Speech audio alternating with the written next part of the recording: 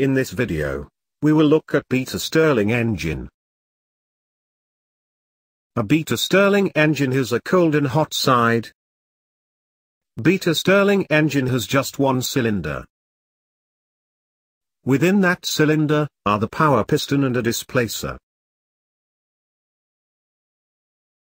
The displacer is a loose fit. Its job is to shuttle air back and forth within cylinder.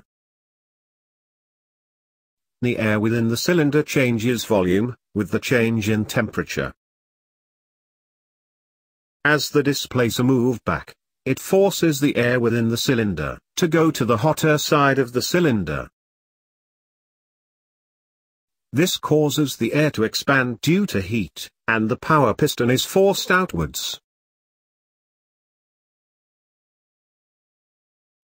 As the displacer moves forth, it causes the air to go to the colder side of the cylinder. This causes the air to cool and contracts, and the power piston is sucked inwards.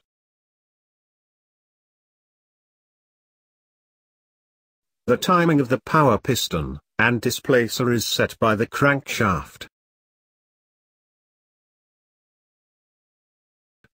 The displacer must be 90 degrees ahead of the power piston.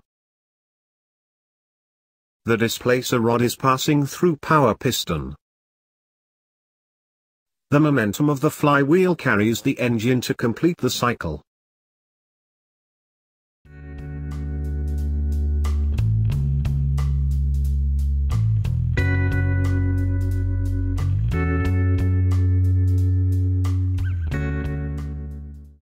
Please subscribe for more videos.